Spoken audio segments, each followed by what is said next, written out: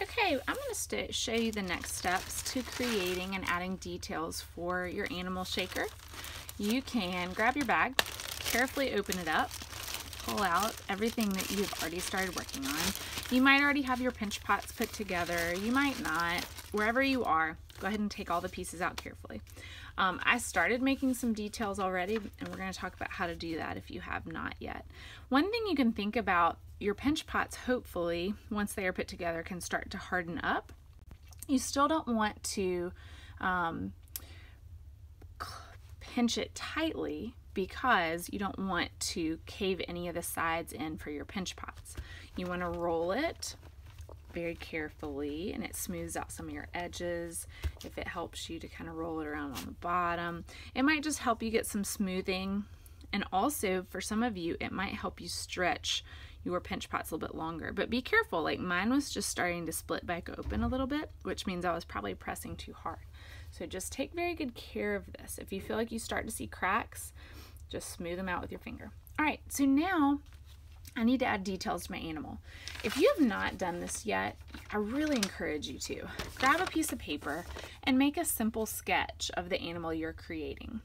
You know that you are going to have this oval shape for your animal because we have our two pinch pots put together. So go ahead and start with an oval. Decide, do you want your animal to be on its side? Do you want him to stand up? Do you want him lying down? What direction is your pinch pot going to be?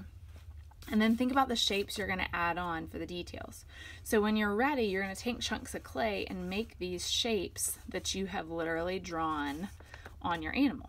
Okay, so I'll leave my sketch right here so we can kind of look at it. So you're going to take just little pieces of clay like this, and you simply can form them or pinch them to be what you want them to be. Like for a triangle, I use these little pinching fingers. Pinch it here. And if you need to pinch on top to flatten it, you could do that. See, I'm just doing like this. I also could take this finger and kind of tap it here. If you want to curl it, whether it's a talon or a beak or a toenail or a fin, you can do that. Okay, this is probably a little small for my fish, but I wanted to show you the shape, how you could make that. I do want to show you, this is a different shaker that I had made. It's already been glazed and everything, but that's a similar shape for this beak. And you can see what I did then is take a pencil and I just drew a little line for the beak there. And I added on different shapes to my actual pinch pots. Okay, so I have already made a piece like this and this and this, and I made a little ball of clay, and then I pinched it, I pushed it in with my fingers like this and pinched it to make it for the lips. So let's start putting it together. How about that? I know I need a big tail, so I'm going to get a little bit bigger chunk of clay, and I'm going to roll that into a ball. I'm going to kind of flatten it with my fingers like this. Kind of same thing we did before. I'm using my fingers here to kind of brace it because I know my tail is going to be a little bit of a triangle shape. So I am using this to get these lines. You can also gently tap it on your table to flatten it. You can use your fingers to smooth like this.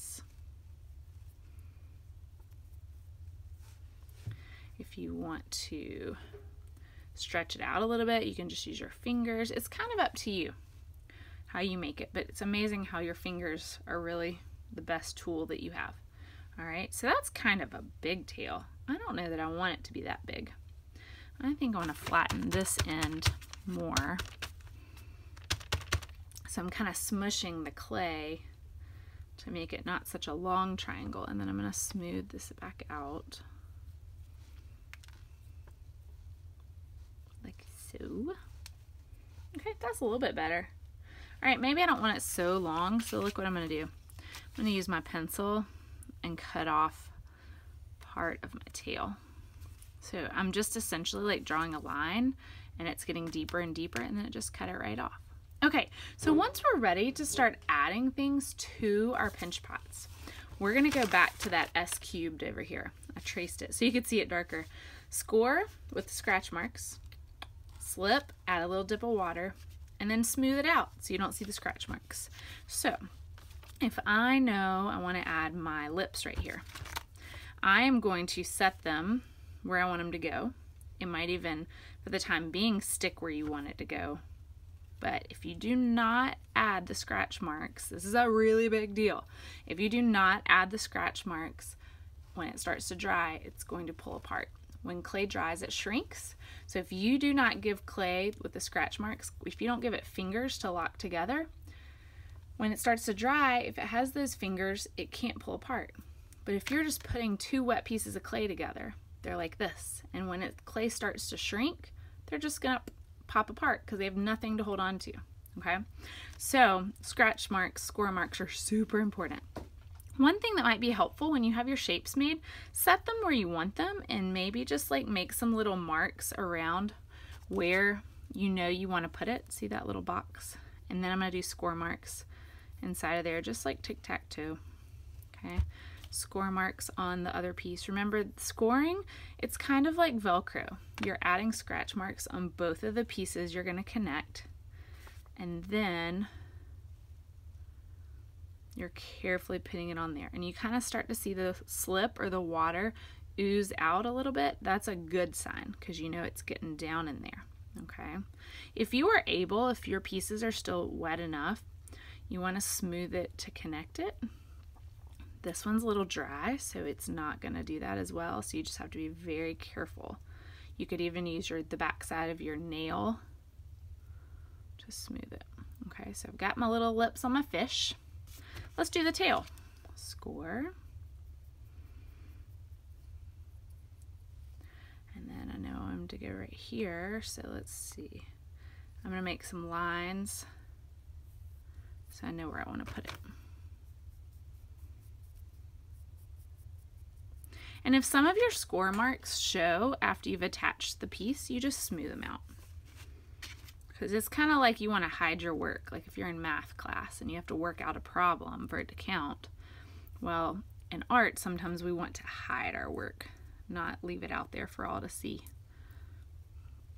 Okay, so I'm kind of using my finger, smoothing it to connect it to the pinch pot. Make sure it's really strong and connected well.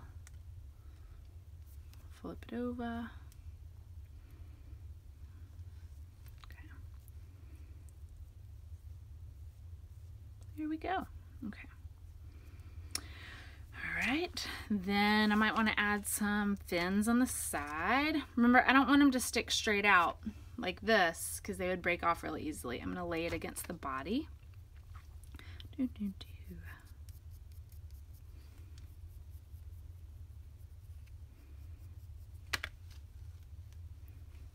Okay, there we go. And just be careful when you're smushing it on there. You don't want to push so hard that it caves your pinch pots in. Okay. See, so he is attached. He's sticking out a little bit from the body. That's okay. He's mostly joined. And you can see some of my score marks still. So I'm using even the back of my finger, the nail part, to get it smoothed out. Okay. All right, there's one fin. Let's flip him over.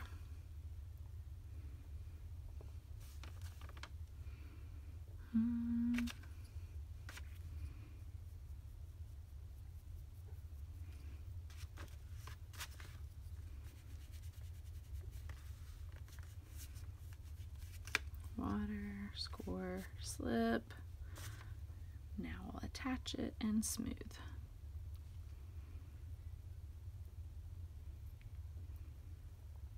Okay, cool. So I've got those little guys. I need to do an eye. I need to add some other things. I'm not going to spend the whole time right now doing that, but I do want to show you, like, if you wanted to add any lines or designs, these clay pencils are really so awesome because you simply can just draw texture right into your clay. If you want to draw a pattern on him, like if I knew I was going to paint a bunch of polka dots on this fish, I could even take the back of my pencil, or I have some marker caps that you can use, and I could carefully stamp it. I could also Just draw it. You just want to be careful you are not pushing all the way through.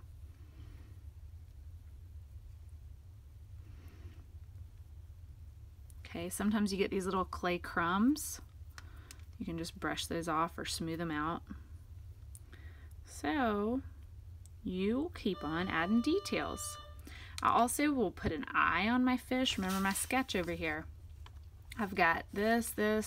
Oh, I haven't added my top fin. And I've got my lips, so I need to do my eye and my top fin still. But I'm not going to take up any more of your time. So that's kind of where we'll go. At the very end, we will punch holes somewhere, whether it's at the bottom or the end. It's kind of up to you what makes most sense, so that the air can escape from inside your pinch pots. Okay, if the air is captured in there and it heats up, you know what happens? It explodes. So please double check that you get your name on there and you get holes punched in it somewhere before we leave it to dry before Christmas break. Okay, alrighty, thanks so much, good luck.